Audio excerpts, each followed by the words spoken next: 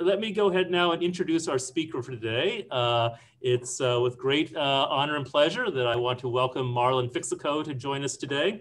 Marlon is a Native American historian of Cheyenne and Seminole descent. He lived in Washington, D.C. for 30 years, where he was one of the founders of the Two-Spirit Society of Washington, D.C. He survived the AIDS epidemic time in D.C. He's an active leader who has witnessed the resurgence and growth of the Two-Spirit movement. Presently, he's retired and living in Idaho.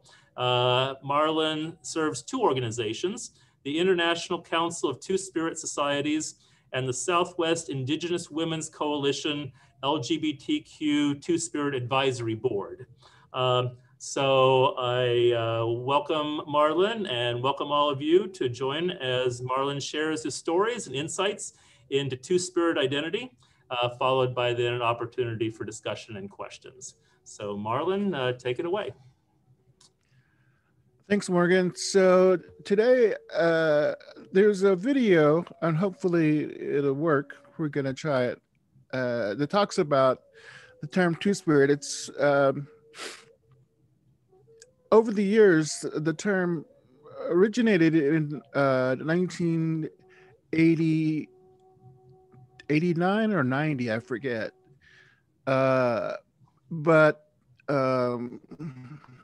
since then, I've read many different definitions, and people have come to a place where they have their own meaning about, so you have to ask people, but there is an original intent behind it, and this video captures it very well. I was very pleased to see it. So Morgan, can you see if you can hit the So hit we're going to button? try this now. I'm going to share my screen and then I'm going to show the video. That's the way we think this is going to work. Morgan, you also have to share the sound when you share the screen. There's a little thing you click.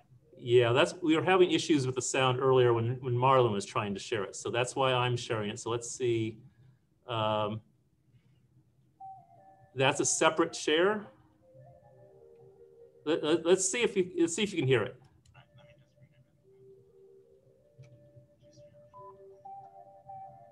Though the label has only Can you all hear that? The concept. I can hear. You can hear it? Mm-hmm. Okay. I can hear but not see. What's that? We can't see it. You can't see it? No, I can't see it. Have you clicked share screen at the bottom right? Oh, share. Okay. There we go. Mm-hmm. Okay.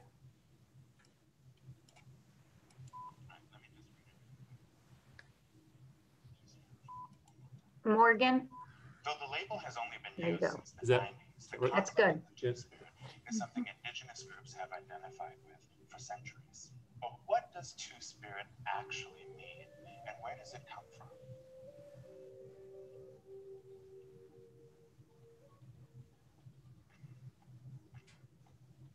So what is Two-Spirit?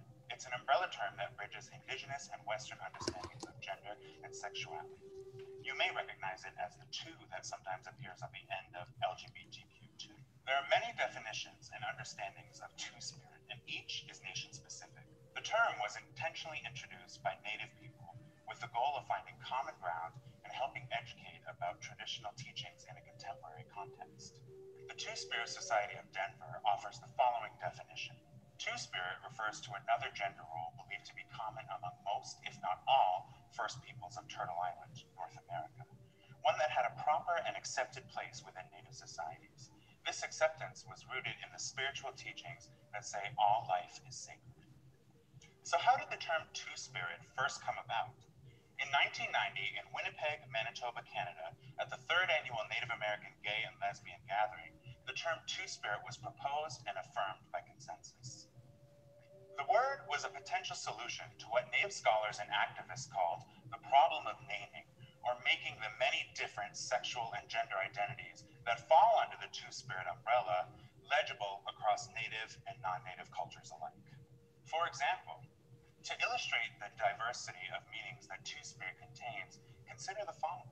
In Lakota, the word Winkte means to be as a woman and refers to two-souled Lakota people who who transgress boundaries of gender from what may be considered male to female. In Diné, Nadlehe means those who transform and refers to one of four separate genders: masculine, feminine, masculine, masculine, feminine, masculine, and feminine, feminine. Each gender has its own word in the Diné language. And those are just two nation-specific examples. There are so many more. Each nation's understanding of gender and sexual diversity is different and grounded in specific spiritual beliefs.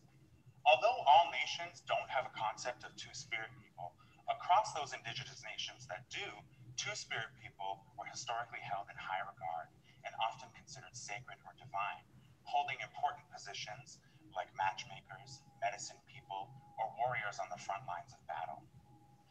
Many two-spirit people perform roles traditionally assigned to both men and women. Wigwa, a famous two-spirit of the Zuni or Ihamana, was known to take part in masculine tribal matters and feminine tribal matters, and was even sent as an official Zuni delegate to Washington, D.C. Part of the reason two-spirit was adopted at the 1990 conference was Verizon 5G is here with a coverage of 5G. Uh-oh, we Because lost. they put up the ads. More and more cities, the unprecedented. Oh, the ad. There's ads. This Sorry. is the 5G America's been waiting for, only from Verizon. because much of the written record on the indigenous nations of North America begins with European contact. For instance, the writings of Jesuit priests from the 1600s contain references to bertiches, which means kept boy in French, to refer to those who embodied both male and female genders. These writings often focus negatively on perceived cross-dressing among the Anishinaabe. The term is not only inaccurate in that it projects a European understanding of gender, but is widely considered pejorative by natives.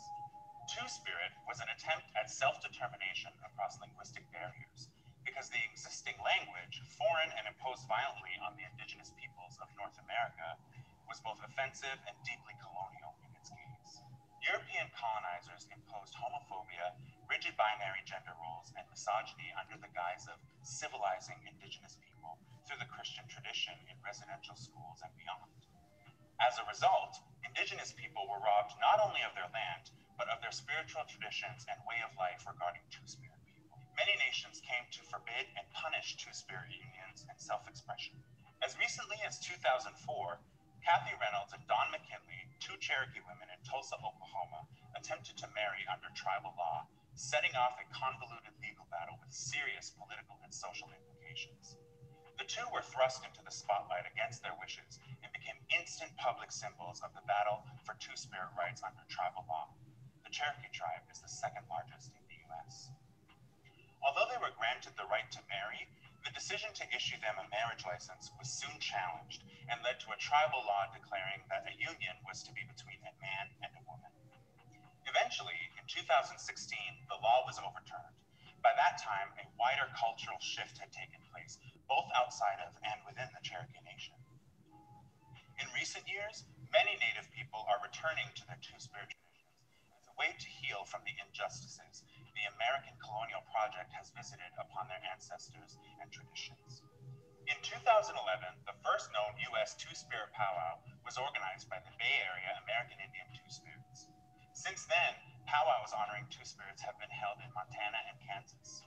And in March of 2017, the largest powwow in the U.S., the Gathering of Nations, honored two-spirit people during its grand entry. Two-spirit identity is resilient and precious. It has survived centuries of colonial violence and prejudice.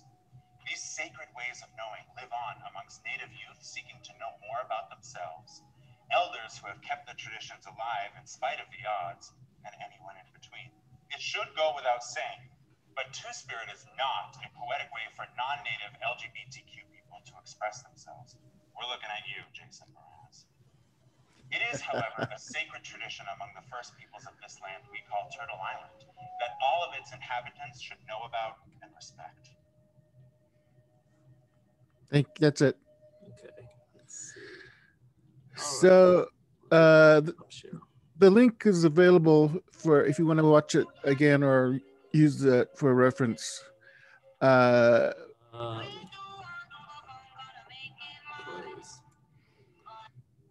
So I wanted to use that as an introduction to the term Two-Spirit. It's really good. He goes into explain a lot of the details about how it came to be and how we use it now. I wanted to introduce one of the original historians. I'm going to share the screen. Hopefully it'll work.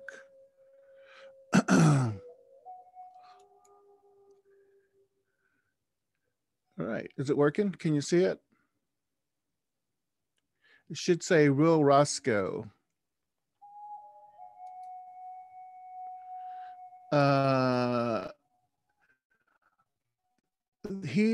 Will has a website. He's a historian. He's written a lot of books on different subjects, but Two Spirits are one of the topics that he talks about. On his page, he's got his books. A couple of them that stand out are the Wiwa, the Zuni woman, Wiwa, which Gio talked about in the video. And also there's a book called Changing Ones. There's one down called Living a Spirit in the Flesh. And it's a collection of essays and poems written in the, I think, 70s and 80s of Two-Spirit people who were living at the time. Some of them are still alive, but it was from that period. The reason I wanted to show this is those books, but also because Will's got a slideshow that's pretty brief and covers some information that I wanted to go over. The historical part of Two Spirits. The original word the anthropologists had used was Berdache, and we hated it, basically. So we were thinking of some other term. There's so many different words for what we call Two-Spirit today. In my language, Cheyenne, the word is Himani.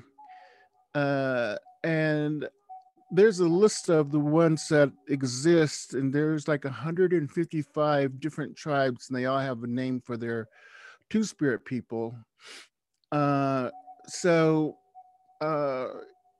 it was difficult. What do we call ourselves?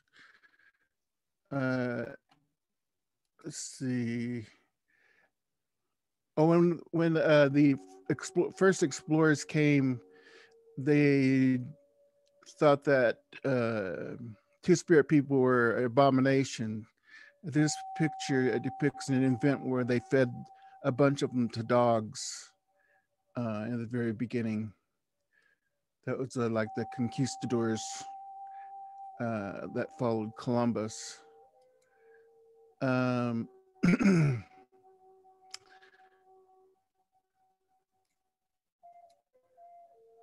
There's this Cheyenne picture of Himani people, the Two-Spirit people, leading a very sacred ceremony. This is a picture of Navajo Nadle named Hosting Claw, who was a master weaver, and he led ceremonies. He was an important leader in the Navajo tribe. And this is Wiwa again.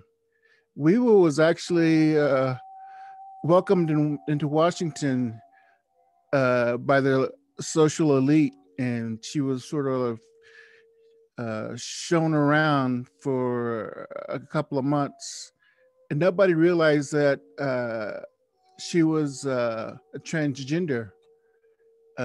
When they found out that she was actually physically a man, they were embarrassed. And they sent her back to New Mexico, where she was from. There's Hostine Claw again. This one is Oshtish. He was a crow. They were called Bode. She was ostracized by the missionaries who came and said that she couldn't exist. The tribe rebelled against that, but she went and lived in exile. She took in a bunch of other Bodhi people and took care of them for the rest of her life. She was a master artisan in she created a lot of different Indian, what we call Indian crafts today, but she was very skilled. This one is a picture of a woman. I forget the tribe she is. I can't read it, but her name was Kalispel. She was a warrior. She's very renowned. She had several wives. This picture is a picture of Geronimo's crew. And right there in the background, you can barely see is there was a woman, her name was Lojan. Lojan was known to be a medicine person who could see where the enemy were from a distance. And she enabled Geronimo to evade the US Army for a very, very long time. Eventually they got tired of running and they gave up, but she was very skilled at what she did. She was an important part of the tribe. These are the books again. So that's the historical part of the two spirits that have existed in the past. I wanted to jump to the present. Where did I go here? Here we go. So in 1975, I was graduating from high school, actually. And that was the year that the gay American Indians first organized. It was the first organization of gay natives in modern history. They were founded in San Francisco. This guy you can barely see back here, his name is Randy Burns. And there was a woman named Barbara Cameron, who was a very active activist at the time. She's now passed away, but there were 5 of them. They were basically students at San Francisco University, and this was 1975, so it was it was after Stonewall, of course. And there was a lot of activism back in those days when among young people, especially college students. And so they formed their first gay Native American group. They call themselves Gay American Indians, GAI. It was a play on the word gay, of course. But they were the first. Not after them, there was the second group was Minnesota. Minnesota was founded not too long after them. On the first march in Washington, they were there. GAI and Minneapolis came together and marched in the first March in Washington, 1979. I put this up, picture of Time magazine that came out on September 4th, 1983. July of 83. I moved to Washington, D.C. right after that. I was married at the time. I was going through a divorce, and I was very ashamed and heartbroken. I thought I was going to die because I was gay. So I decided to forget everything. And I moved into a group house with 5 other 20-something-year-old gay Native American men who were all from all over the United States. At the time, they were called yuppies, young urban professionals, if people might remember that term. But we were all living in Washington, D.C. in a group house. We all had jobs, and we were crazy. There are two of us left out of the 6 that lived in that house. 4 of them died of AIDS. And one of them died from diabetes. Me and Miguel are the only ones left. Miguel lives in Florida. But it was an amazing time. Alcohol was rampant, and that's where people met.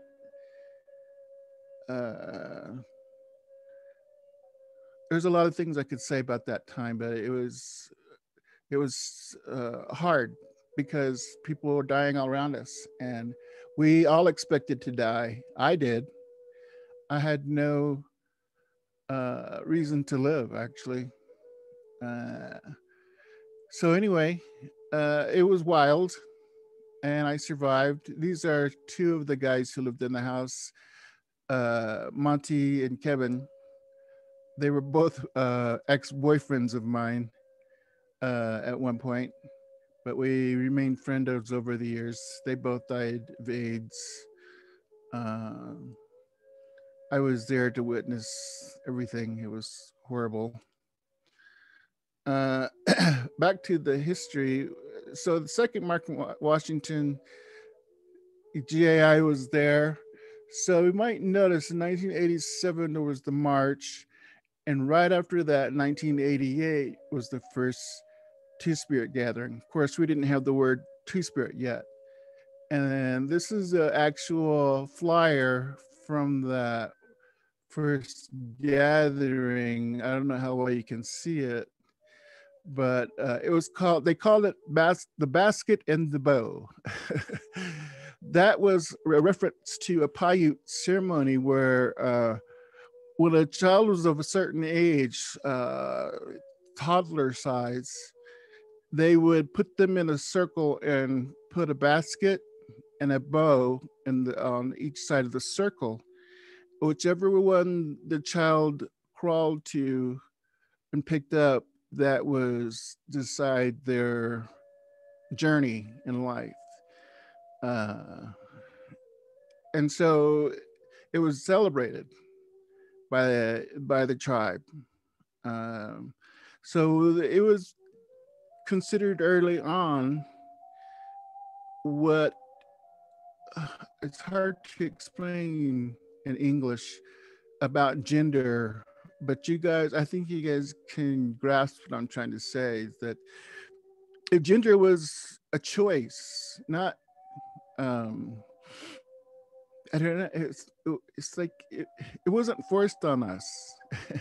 We got to choose what we wanted to do, what we wanted to be, and it was celebrated.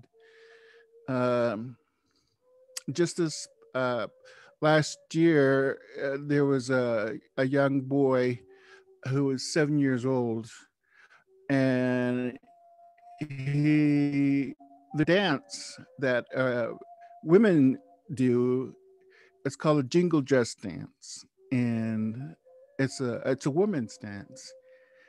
And this little boy was watching videos on the internet, and he told his mom that he wanted to dance a jingle dress, and she made him a jingle dress.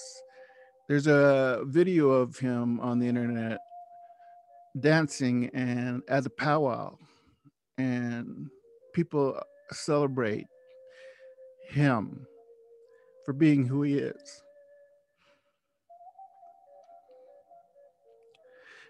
Sorry. Marlon, we have a question. Does your language or do native languages have gendered pronouns? Yes.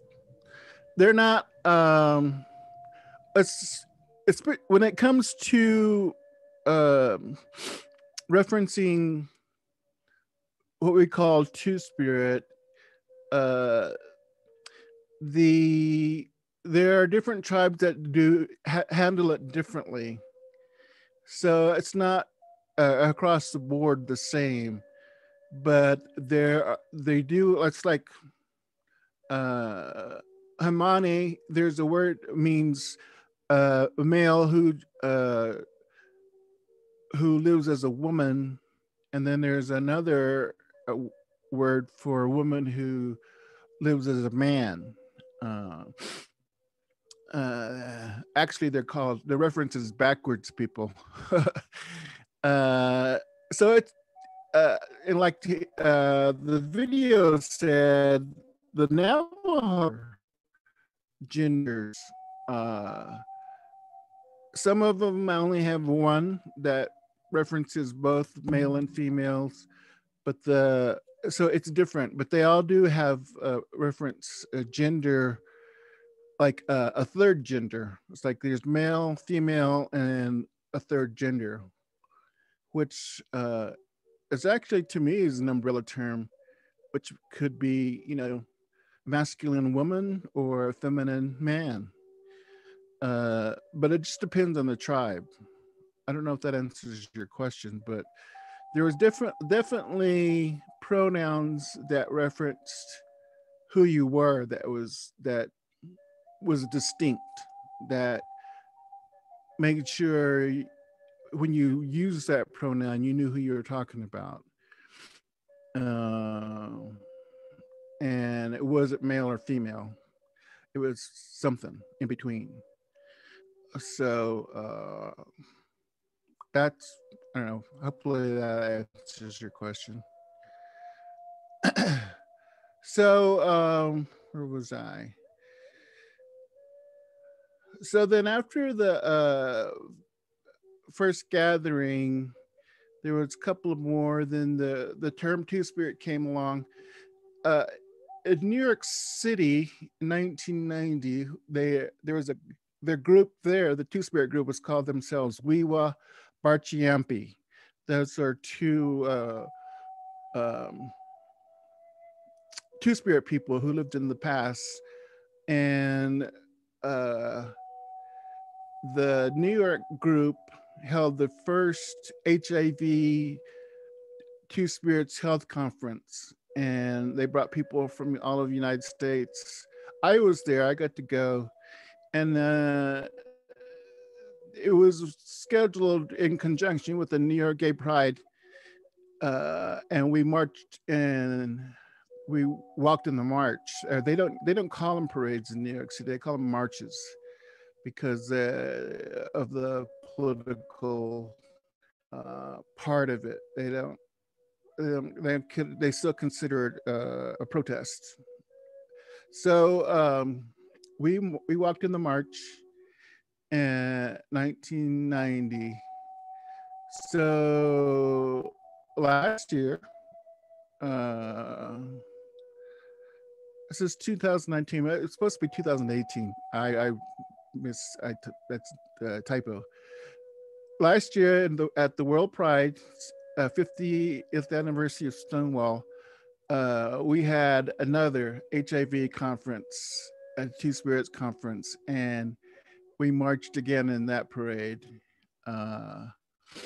There were 150 of us in that group. This woman right here. She was in the first one. That's her right there. How many years ago? I forgot the count, but this is Barbara, and then this is Barbara again. So, and I was in the first one. I don't have a picture of me, but I was in the first one, and I was in this one too. So we have some continuity. At this point in time, we have, I keep track of them. We have 48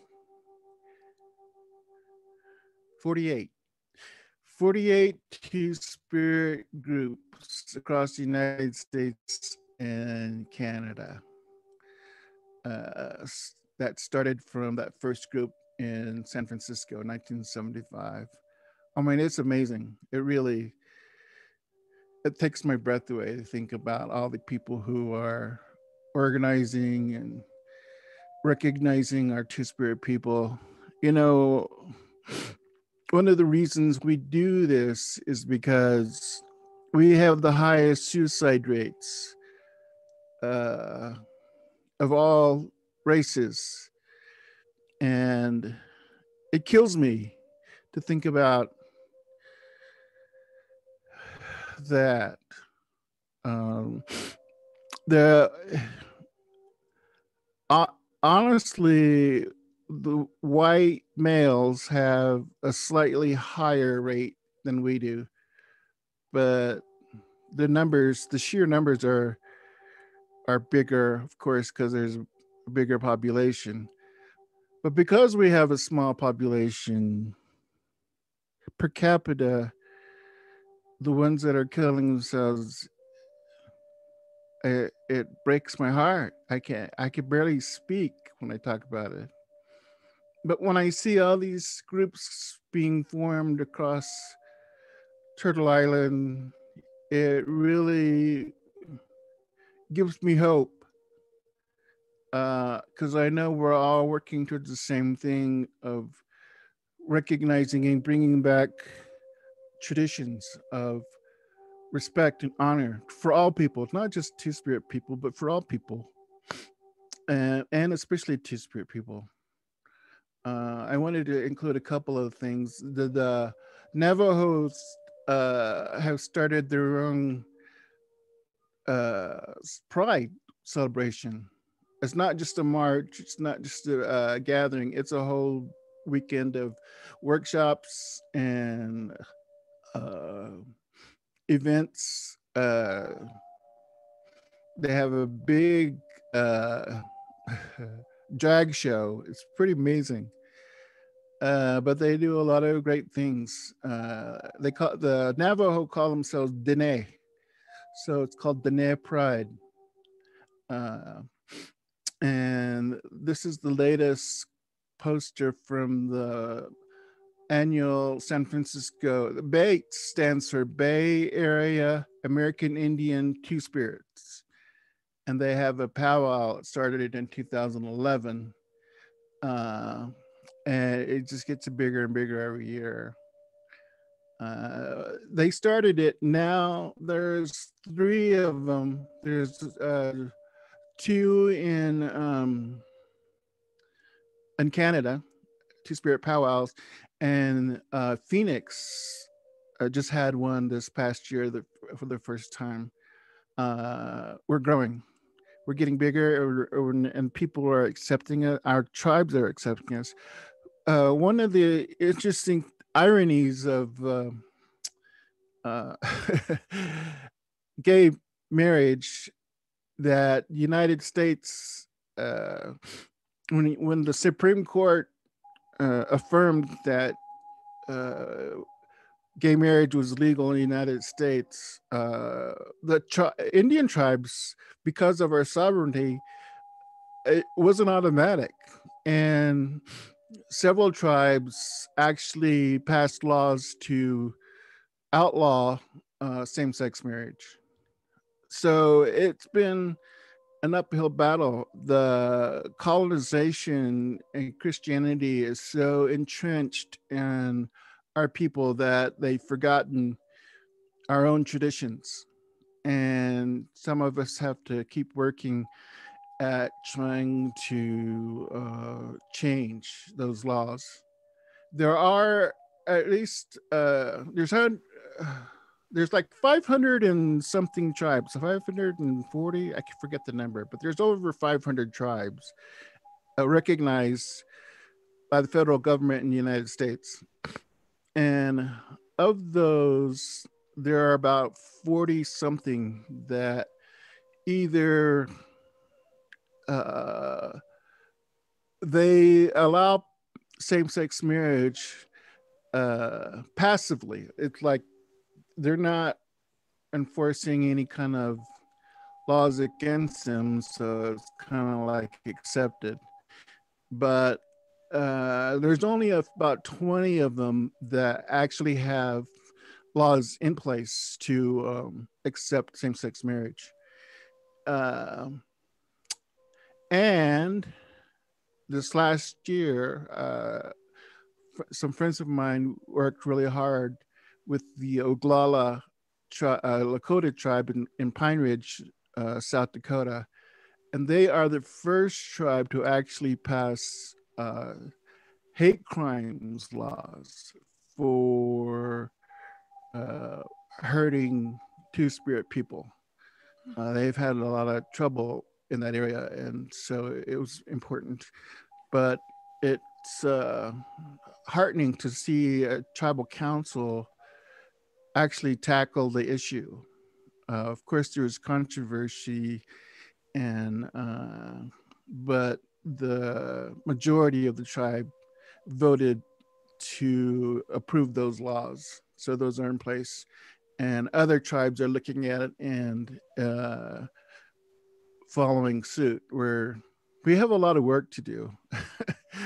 We come a long way. We have so much to be thankful for and grateful for. Each year I keep track of. I have a tracker. Google has this thing where if you want to, if you put up a word in your email, it'll pop up anything that shows up with that word. So I put in Two-Spirit. So any kind of news article that pops up will show up in my email, and that's how I find these new Two-Spirit groups. I do the same thing in Facebook. I'll put Two-Spirit and find new groups popping up all the time, and I contact them. I talk to whoever's organizing it, and I try to encourage them and just make connection. And I meet the most amazing young people. There's so many young people who are working hard to find a voice and gain acceptance. There's a young transgender female whose family is a big powwow. They participate in powwows all the time, and so she grew up as a male, but then she got to be a teenager and she wanted to dress as a female, and now she's a champion female dancer. And she goes around, and she just graduated high school, but she's a speaker. She gets asked to speak at different events. And she's so well spoken. It just overwhelms me to see all this young people coming up and Two-Spirit people being accepted. Because we're not always accepted everywhere. We're not. We still have resistance within our own people, which is sad and ironic to me. Marlon, there's a question, if I could. And I think Yeah. you've been speaking to it already, but I just wanted to, how are third gender people treated then in 1988 and now in Native American tribes? Again, it's like not across the board. It's not the same. I mean, you're talking about, like I said, 500 different tribes, and some of them are large and some of them are small. Some of them are deeply entrenched in Christianity, and some of them have a lot of elders who still remember traditions. So it just depends on where you go. You can't say that all the Indians are the same. But there are many places where we're more accepted, and we're becoming more and more accepted every year. I think the people who are resistant, especially Christian people, are coming around slowly to see that this is who we've always been traditionally, people who love our children, no matter if they're two-spirit or not, that they were always accepted, that to not accept it is not, it's not our way. Uh, so they have to struggle between whatever their concept of God is. And believe me, uh, I was the same way for a long time. I was raised, my father was an alcoholic and until I was 12, and then he became a Christian. So that was a trip. But before he became a Christian, um, I used to go to church as a little boy. You know, it was like just to escape. I grew up in Oklahoma City, and there was these churches that would come around our neighborhood. We lived in a poor neighborhood, so they would come around like on a Thursday or Friday and give us these flyers about come to their church on Sunday. And I would look at the flyers and see one of them had uh, Winnie roast. One of them maybe have a hayride. One of them would have some kind of carnival thing. They were always trying to entice us to come to their church. And I would pick the one that I thought would be the funnest and take my brothers and sisters. I had a brother and sister, and I would make them come along with me, and we would go. So I went to all these churches, different denominations growing up. I would just jump on whatever bus that was coming, and I thought had the best deal. But in the process, I learned a lot about the Bible and the Bible stories, and it was always a safe haven from the alcoholic home that I was living in. You know, it was horrible. The thing won't go into details, but it wasn't very nice. So it was nice to get away for a little while. But the other thing about my life was that I spent the summers with my Cheyenne grandmother until my father became a Christian. And then when he became a Christian, he wouldn't let me go stay with her anymore because he said she was a pagan and she was going to go to hell, which I knew was wrong. Like, you're crazy. She's the most spiritual person I know. And she died when I was 18. She got to go to my high school graduation. She died about a month after I graduated from high school. It was hard. I became an alcoholic myself. I drank for about 18 years. I got sober when I was 37. I'm 63 now. I've been sober going on 26 years. Yay. When I got sober, I heard the things that they were talking about at the AA meetings, and I realized that these are the same things that my grandmother used to say. The spiritual things. I remember the first time I went to Sunday school, I don't know how old I was small, and they were talking about God. And so I asked Grandma, I came home from Sunday school, and I said, Grandma, they were talking about God. What is God? And I can still see her face to this day. She was looked at me and she said, the Cheyennes, what we call God is called Mahil. Mahil means I don't know. She said, because it means we don't know what it is, but it's everything. She put her hands together like this and she opened up her hands. And after that, it was stuck in my mind. It's like, this is what God is. So when they were talking about God at church, I didn't think of a man up in the clouds. I just thought it was everything. In my young mind. Go ahead. Oh, I'm sorry. There's a couple more questions when you're ready. Okay. Yeah, I'm ready. Oh, I'm sorry. Okay. One is, what is the name of the young two-spirit dancer who you reference? Because Kim would love to see her dance. I don't know if that was, and another comment and question is, I have a transgendered son and always feel fearful for violence brought upon him, no matter where he is. How do I calm myself down and not feel stricken or sick by my worries?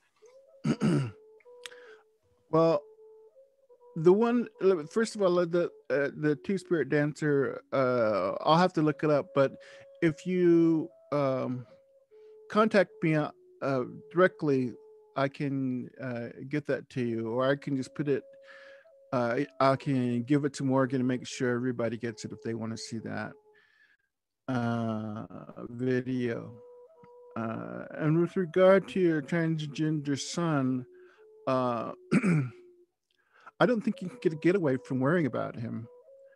Our world is not conducive, but I would say that look for support from the transgender community. You will find safety there. You'll find support, acceptance. I mean, I think one of our fears as parents, I'm a parent. I have 4 children. They're all grown now, of course, and I have grandkids now. I have 5 grandkids. One of them still has a question about what she is. At this point, she's a female, but she's not sure what her gender is. Sometimes she feels like a male, sometimes she feels like a female. And I have my 11-year-old granddaughter who announced that she's a lesbian. She's got a crush on a girl at school. I feel very proud that they're open and talking about it. I mean, I would have never done that, but you have a right to be concerned about their safety. I wouldn't say stop worrying, but I would say balance it with hope. Balance it with the faith that there are good people out there who do accept transgender. There's a whole world, a community of people who love transgender people. When I first went to my first gathering, it was 2002. The gatherings had been going since 1988. And I didn't go until 2002 because drinking was more important to me than taking part in the two-spirit stuff. My lover at the time, Kevin, the one who died, he was very active. And so I would hear about everything that was going on through him. He was an activist and he did a lot of work, whereas I was more of I wasn't very interested. I was more worried about getting laid and getting drunk. But anyway, the point being that oh, I lost my track now. That's what happens when you get old.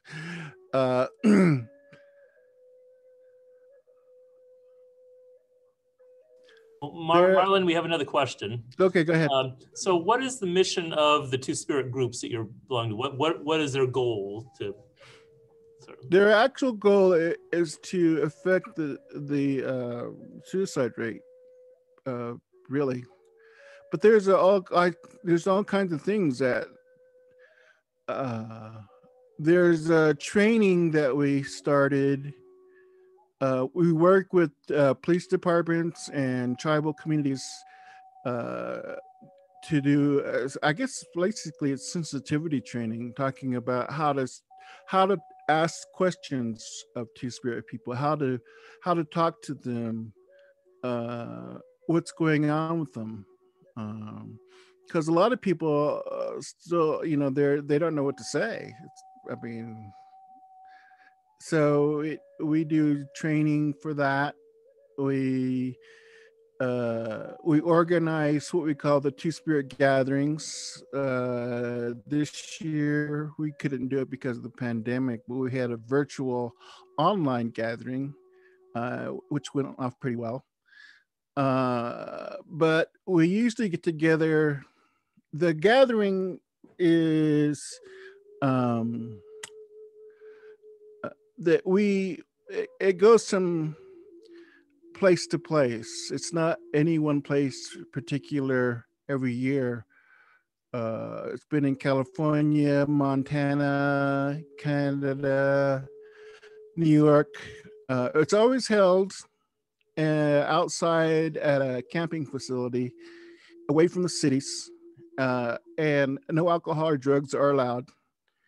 Those are the two criteria for having a gathering, and those are set in stone at the very first gathering. It's interesting, the very first gathering, the one at Basket and Bow that I was talking about, they didn't have a place to meet, so they met at a gay bar in Minneapolis called Gay 90s. But after that, we never met in the cities anymore. Not because it was just too tempting, and the alcohol is such a big issue for Native American, especially for the gay community at that point. So it's been an important part of our ongoing journeys to promote sobriety. Alcoholism is not a traditional value, definitely. Even though so I want to be mindful of people's time and be respectful of that. So it's a little past 3:30 now. So at this point, oh wow, yeah, I know. I to ask you, time flies. Sorry. It's been very interesting. So I guess just if anybody has any last question, well, first, was there anything else that you wanted to sort of get in before we take any last minute questions and kind of wrap things up? No, basically, there's Two-Spirit powwows. There's Two-Spirit gatherings. If you're interested, the only requirement is that you come with what we call a sponsor, so you don't break any protocols accidentally. But you're welcome. Right. So if you need a sponsor, ask me, and I'll help you out. Great. Okay, so I guess if anybody has any last minute questions for Marlon, you can either put something in a chat or you can unmute yourself. Let's see.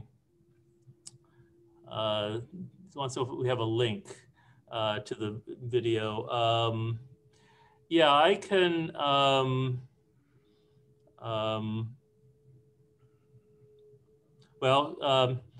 The link actually, let's see. I can put it in the chat box. Yeah, put it in the chat box if you could. That'd be great. It might already still be in there from the beginning.